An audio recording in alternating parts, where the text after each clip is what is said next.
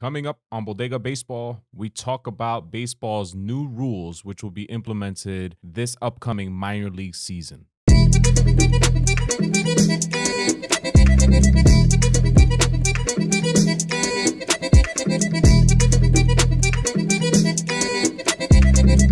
Alongside my primo hermano Luis, I'm Manny Gomez. Luis, what's happening, my man? Things are good, Manny.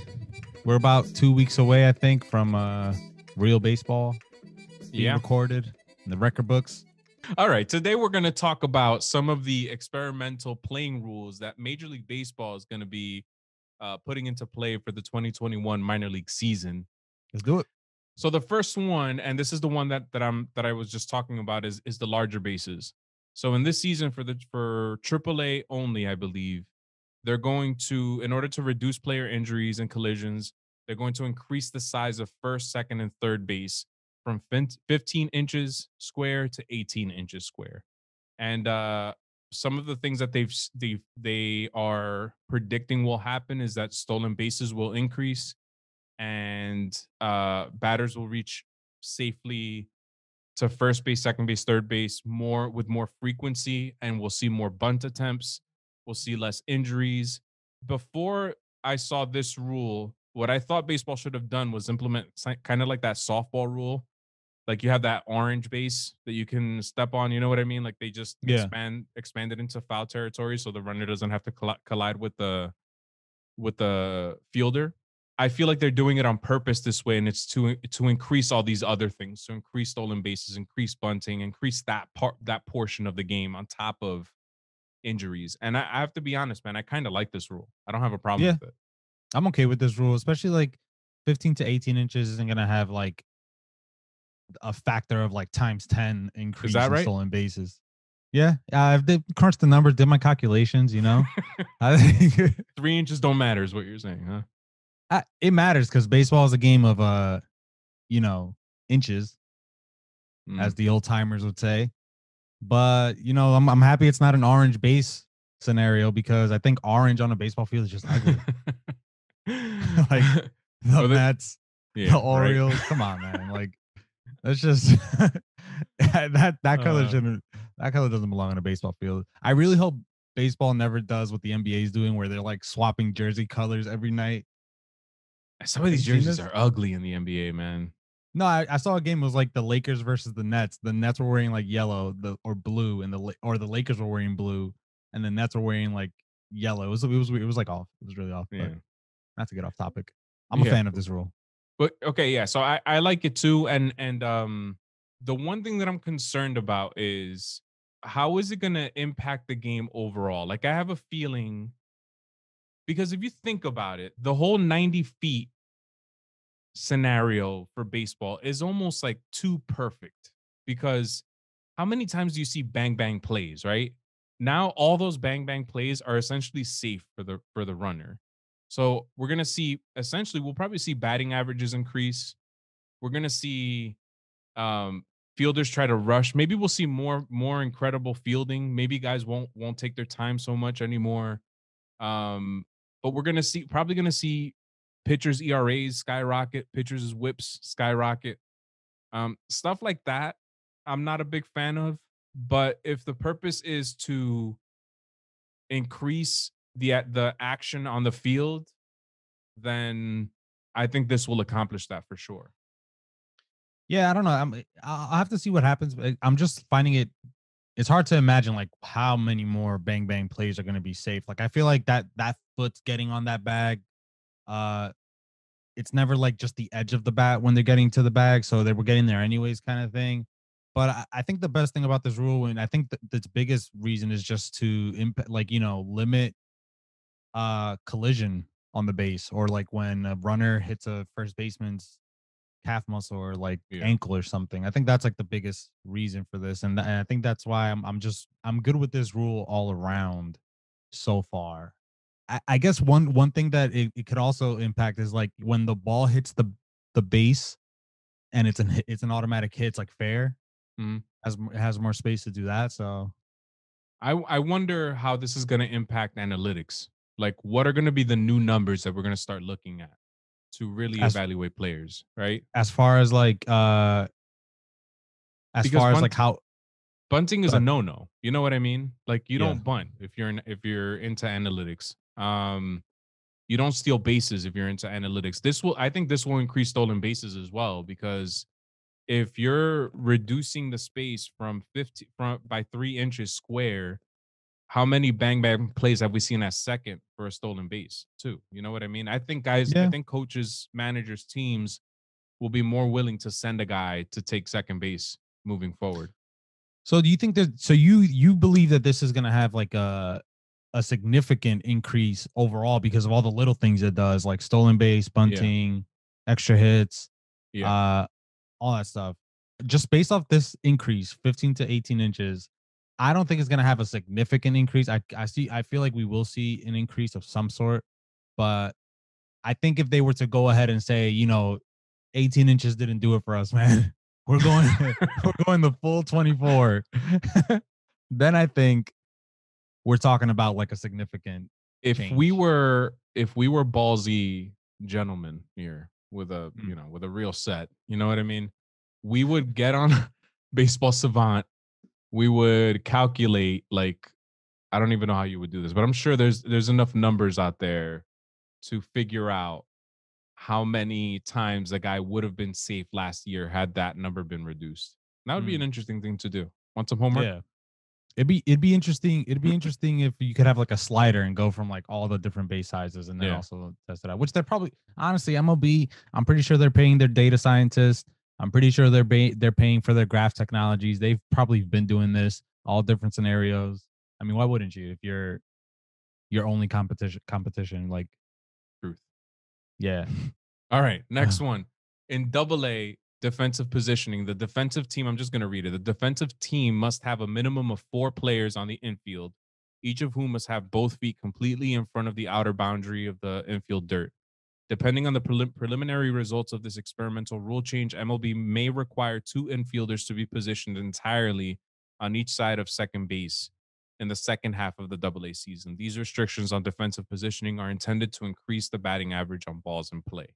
We talked about this before, like kind of drawing a line straight down the middle of the field and keeping 2 on one side, 2 on the other side at least. Mhm. They're not even implementing that yet. They're going to see how this first rule works and then implement that if they feel it's necessary. Um, I'm not sure how I feel about requiring your infielders to stay inside of the infield dirt. Um, I think I'm okay with a first baseman or a second baseman if they want to implement. I guess what I want to say is I like better drawing a line right down the middle of the field, 2 on each side, and then the second baseman and the first baseman on their side of the field could move wherever they want. Like if the second baseman wants to shift toward the first baseline a little more and go a little further back into the outfield grass, I'm okay with that. I don't have a problem with that. But I guess let's see what happens here. Yeah. I think I would like your version of a limit on the shift better than this one. But this is like a start. If you're someone that is pro banning the shift, this is like a Hmm. start, right? Like, who was the guy last year? Was it Joey Gallo or like the year before where they had like everybody Joey in the Gallo. outfield? Yeah, it was or everybody on. Everybody's in right field or something. Yeah, it was something crazy. But honestly, like I don't know how I feel about uh limiting the shift or changing how managers decide to use the shift. Like if I'm thinking if as a just strictly baseball, I don't like it. I feel like we're adding an element, we're taking away an element to the game that has been, you know, could have been used all these years. The game's been around for like 150 something years, whatever. But then when I compare it to other sports, I'm like, it almost makes sense that we do have limitations on certain things. Like, in basketball, you can't have your back turned to the basket for like more than 3 seconds or something. Some the rules that they put in place for Wilt Chamberlain, let's say, right? Like the And five then like you second look at rule, like you can't be in the yeah, paint for 5 seconds or something. yeah, you can't be in the paint longer than 5 seconds, whatever. Or like if you look at football, not everyone can block, or they can block, but they can't go out for a pass or something. So there's like limitations on field, and maybe it's better for baseball. It will increase offense, obviously. So maybe it is better for the sport, but as a baseball fan, I kind of don't like starting to limit things like this. but I feel like this I'm in is the middle. a direct result of analytics because it's even happening in basketball now too. Like Adam Silver was on the Michael K show last week, and Michael K had an idea about eliminating the corner shot, the corner three, making that like the line starts a little bit further up the 3-point line and expands. Like you're increasing the size of the arch Mm. so that there is no 3-point shot on the corners, and the top of the arch is almost at half court, like it's pushed further back so that, because everybody can hit a three now essentially. So you're making that shot harder for guys like Stephen Curry. Wow. Stephen Curry and guys like that, and Lillard and stuff like that. And Adam Silver was open to it. And he was like, rules in basketball, we're not as married to our rules as a game like baseball. And I guess the point that I'm trying to make is that the 3-point shot has become easier because analytics have told basketball teams that the most efficient way to score points is to keep chucking threes. You know what I mean? So I feel like if it wasn't for analytics, these experimental rules wouldn't even be a thing because you would just let the players figure it out. The players would figure out they're shifting on me. Let me learn how to hit oppo. But instead, now they're saying no. I'm just going to keep hitting because if I keep hitting home runs, I'm good. The shift doesn't even matter if I'm going over the fence. But And what yeah, what would have banning the corner three have done? I'm interested in like what I would think it's a banning the shorter corner. distance to the basket, so it's easier to hit. I thought a 3-pointer.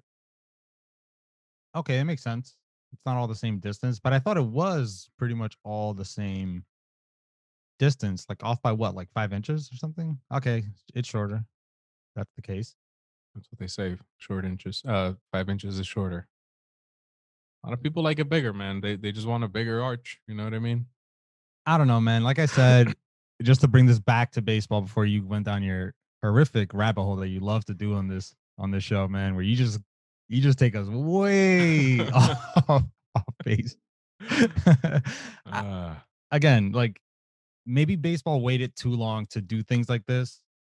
Uh and us fans are always gonna like hold on to the way we grew up watching baseball, and not that shifting was like such a big thing when I was growing up. It's like a more recent thing still, and they keep increasing how much they shift.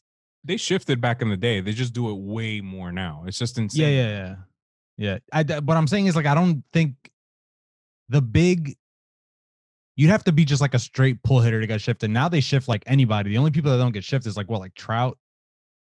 That's Guys like like Judge and Stanton don't get shifted on because they hit the ball too hard. yeah. Guys like LeMahieu don't get shifted because he can hit tall fields. And I'm just using Yankees examples here. I know, but You love the no, guys like David Fletcher no, don't yeah, get shifted. Same thing. You know what I mean?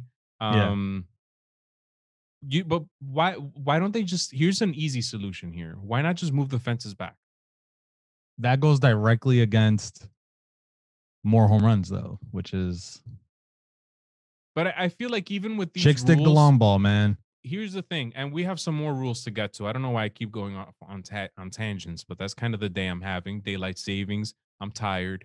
I didn't comb my hair. I look crazy. I'm seeing myself on the screen here. I feel like I look crazy, so I'm talking crazy. What are you gonna Okay. do? But I feel like a lot of these rules, making the bases larger, defensive positioning, they're not gonna change what Joey Gallo is gonna do on the baseball field. He's still gonna try to hit home runs, and I think that's still the problem. Um, you know what I mean? Justin Turner's still going to try to hit home runs. Oh yeah. These launch angle guys, their goal is let me hit as many home runs as I can. Let me put the ball in the air as much as I can. What this is going to do, and I think that's it's a good thing still, is that it's going to give guys that wouldn't have had a chance otherwise a chance to maybe make a team because they're faster, so they can reach first base quicker. They're going to be, instead of having a 400 on base guy, I could get a guy that could hit 350. You know what I'm saying? Yeah. And that's just as good as having a high on base guy. But it's still not going to change the guys who won't change their batting style. They're going to stick to. They're not going to shorten their stance or anything like that. In order to avoid a strikeout, because they're still going to try to go for the home run. They're still going to try to go for the long ball. So why not move the fences back? I don't know, 5 feet or something. I'm not saying let's go Polo Grounds where it was like 700 dead center or something. You know what I mean? Yeah, honestly, like fences have been of all distances throughout history. So I wouldn't be against that, but I mean, not to go back to the Mets and how much we ripped the Mets on this podcast, or we used to. We're unbiased at this point. Oh yeah, there's no bias here at all. We're trying to stay right down the middle. I got that But Mets blue on today, actually. like I feel like they keep trying to bring in the fences in City Field. They're not trying to move them back. Obviously, you're suggesting they move them back. I'm just saying move them closer in certain parks. Like I think like the Tigers need to move their fences closer. Maybe I don't know. Yeah. It's hard. Whatever. Um, but I know it's not gonna change the way Joey Gallo tries to his approaches in at bats, but it will result in more of hits, more him getting on base. For all guys all over the Yeah. place. Anyone that gets shifted, like this is like easy. This is gonna be good for them. Yeah. All right.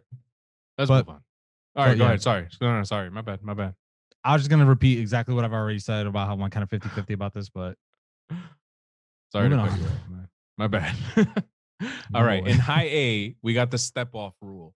So the step off rule is that pitchers are required to disengage the rubber prior to throwing to any base, with the penalty of a balk in the event that the pitcher fails to comply. It says MLB implemented a similar rule in the second half of the Atlantic League season in 2019, which resulted in a significant increase in stolen base attempts and an improved success rate after the adoption of the rule. So this is like guys like Andy Pettit was notorious for this move. He would stay on the rubber and throw the ball over to first and catch you looking almost. And I think he leads baseball with pickoff throws. I'm not sure all time, potentially. I don't know if that's true. I know that he had a lot of pickoffs in his career. Now you have to completely disengage the rubber before you throw over to first, or you know, before you look the runner back or whatever. I'm okay with this. I'm cool with this move. I have no problems. I kind of do have a problem with this rule. Like, I feel like the good pitchers, I feel like your pitcher isn't credited for having like a quick delivery or anything. Like, there's nothing good about that. Like, you got guys like Noah Syndergaard that, to me, they guys could run all day on them, and I feel like MLB's trending towards that, where guys don't really hold runners on anymore because nobody's stealing. So why are we making it easier for them to steal? Or why are we making it like, and I thought there was more to this rule. Okay, that's the next thing. My bad. The reason why I'm picking out this step off rule change is because I feel like it wasn't like the rise of the shift that limited stolen bases. I just feel like people aren't stealing anymore because they're told not to steal. Nobody wants to give away an out. It's back to the analytics thing again, Yeah, right? So if the analytics is what's telling people not to steal, then just tell people to try to steal more. Like, right. this is gonna help stealing. But was the issue that it was so hard to steal and people have stopped stealing because of that? Is that the reason why? Is I it think because fast guys are no longer the guys you have in your lineup? Is it because the I analytics are telling people not to give outs away? If that's the case, then why? I don't know. Yeah, I think the analytics people. Think the reason why people don't steal anymore is directly related to analytics. Yeah. It's if you don't steal, if you can't steal at a rate of like 80%, I think is the number they don't want you to steal. So someone like Brett Gardner, for example, he's always had tremendous speed in his entire career. And if you're a Yankees fan, you've always asked yourself, why doesn't this guy try to steal more bases? He never tries to steal bases. And the reason is because he's being told, don't give away an out at second, even if you can steal at a 90% clip, because you have Aaron Judge hitting after you. You have, in 2009, you have Alex Rodriguez hitting behind you, and that guy could hit a home run, and that's a 2-run home run as opposed to a single shot or whatever. I think that's completely related to analytics. Now, if they had implemented an 18-inch base in 2009, I bet you Brett Gardner would have been stealing a lot more bases because his rate would have been through the roof, and they would have said, "Okay, it's worth it. Go for it." You know what I mean? Hmm. Um, so I think it's directly related to analytics, and I think a lot of these rules, what they are, is anti-analytics. But what baseball doesn't understand is analytics will always catch up. Baseball, the thing about baseball is that there's so many numbers and you could interpret them in so many different ways, is that somebody's going to figure out how do we beat this 18-inch base or whatever. Maybe the next thing is going to be let's teach everybody how to bunt. Everybody lay bunts down. Let's get a team full of fast runners like the A's back in the 70s. You know what I mean? Mhm. I think that's what's going to happen, and that's fine because that's what the game is supposed to be, is adjusting back and forth. It's a game of chess, but let the players do it. That's kind of the problem that I have here. Even though I like these rules, I prefer letting the players figure it out. You know what I mean? Yeah. I don't know. Each one of these rules makes me kind of contradict myself a little bit I because know, me too. I'm like noticing like I pretty much just made the same argument you made for the last rule, except I made it for this rule, and we kind of like swapped.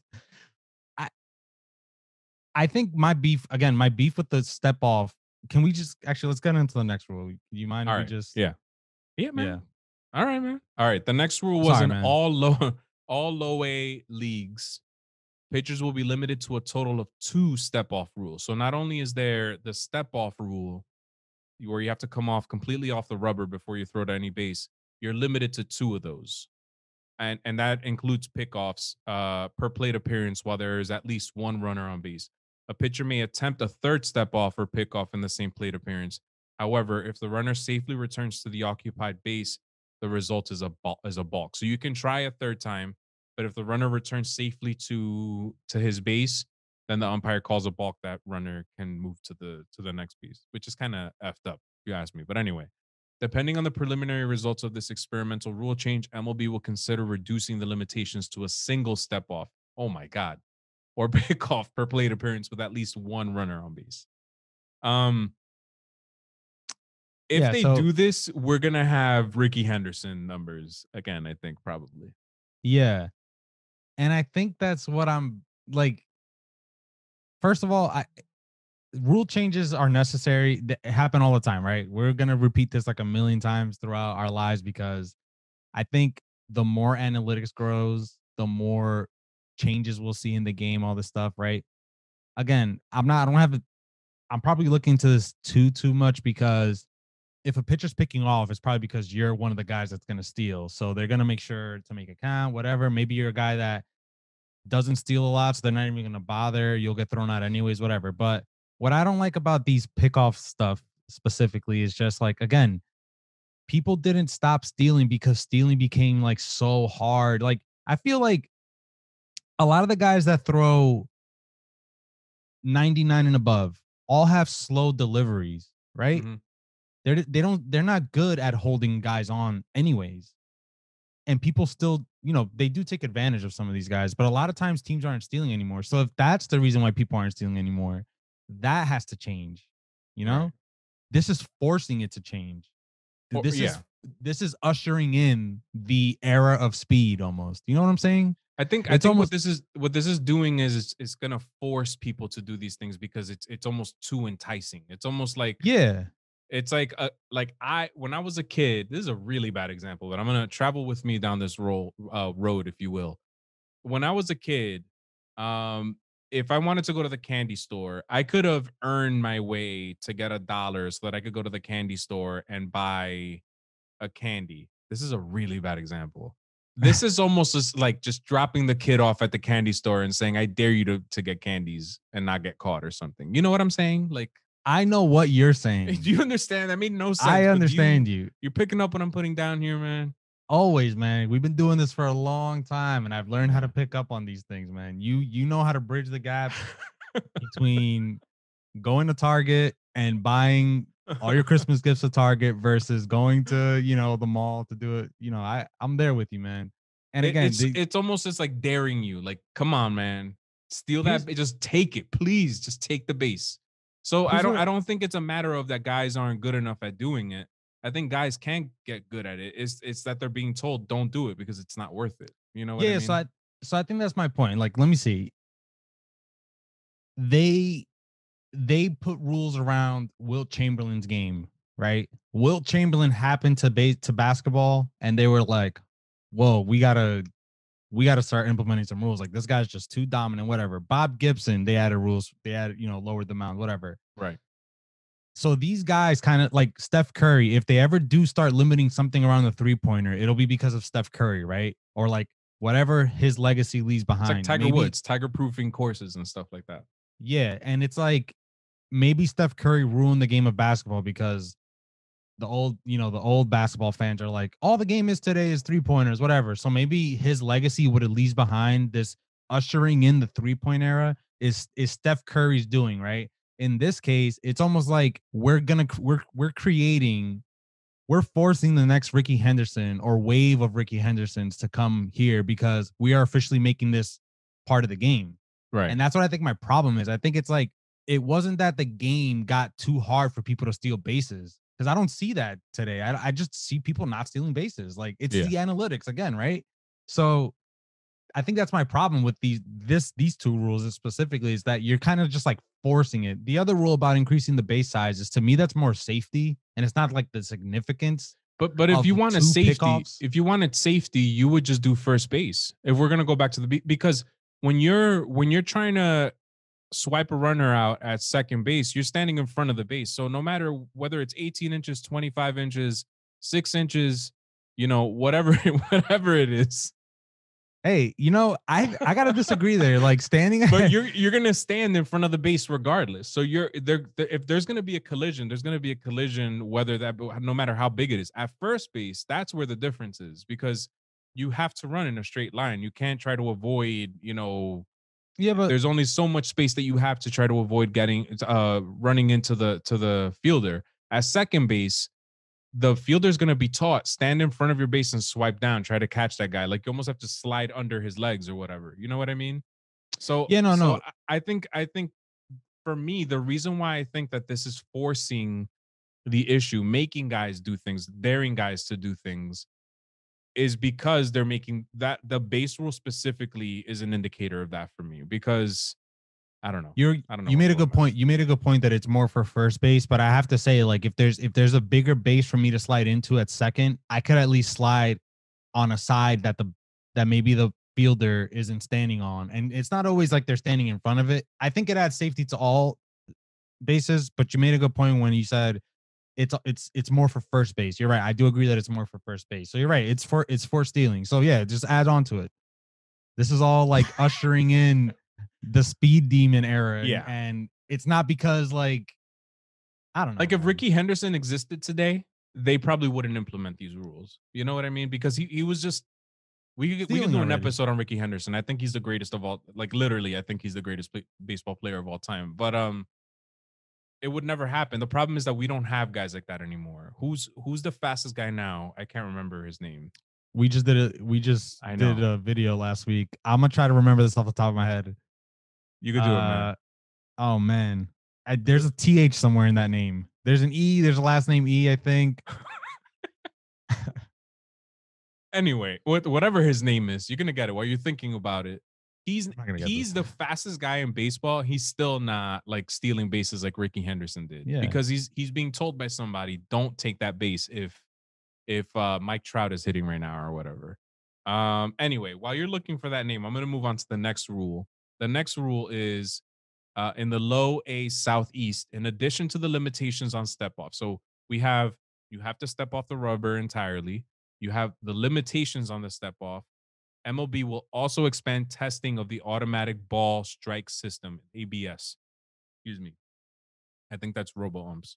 That began in the Atlantic League and Arizona Fall League to select low A Southeast games to assist home plate umpires with calling balls and strikes, ensure consistent strike zone is called, and determine the optimal strike zone for the system. So the way this worked was the umpires wore something like an AirPod, and there's an automatic strike zone, a robo ump, and it'll tell them ball strike, then the umpire calls it. And if there's no call, like the system couldn't determine what it was, then it's up to the umpire's discretion.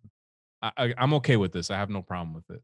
I like the I like the element of the umpire and the element of the strategy that it takes. You know what umpires behind home plate, so you know what pitches you have to throw on that day or whatever to try to beat your opponent. But if we want all things to be equal and consistent, then I think it's fair. You know what I You mean? know, I think like when we've spoken about this in the past, I was not really in favor of this, even though maybe because people are paying more attention to it. We've seen some really horrible calls even in last season. Uh so I was always on the fence about stuff like this, but I think I'd be more in favor of just investing into more training for umpires, maybe like getting their eyes checked more regularly, you know? Like pilots, But 2020 vision or something.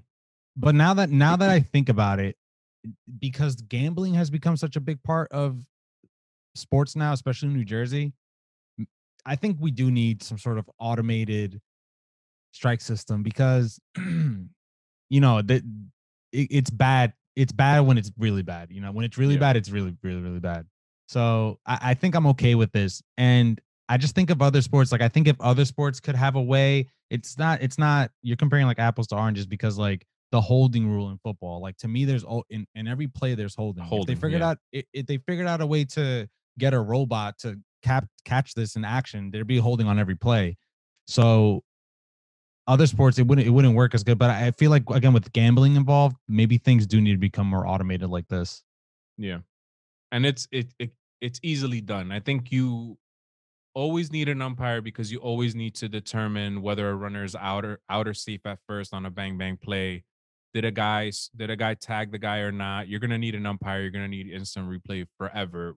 In terms of a strike zone, um, there's no need for one guy, Angel Hernandez, to have a different strike zone than some Yeah. other guy. All right, the last one is in the low A West. In addition to the limitations on step offs and pickoffs, following successful pace of game rules testing among Florida State League teams in 2019, on-field timers, one in the outfield, two behind home plate between the dugouts, will be implemented to enforce time limits between delivery of pitches, inning breaks, and pitching changes.